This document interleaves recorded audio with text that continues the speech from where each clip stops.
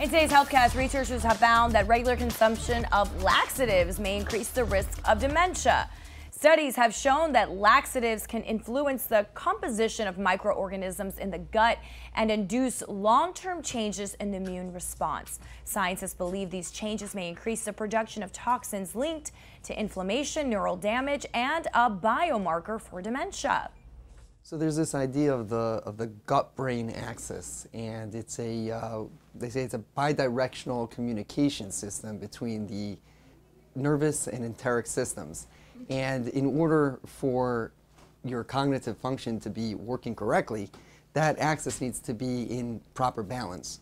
And so the idea or the theory is that the laxatives can be altering the gut microbiome to the point where it has an effect on this gut-brain axis, and thereby possibly leading to dementia. Gastroenterologist Dr. Ari Lamet says the study found the risk was greater among people who had higher laxative use. He says further investigation of how laxatives and other agents that disrupt the microbiome may affect dementia could lead to improved treatment and prevention strategies.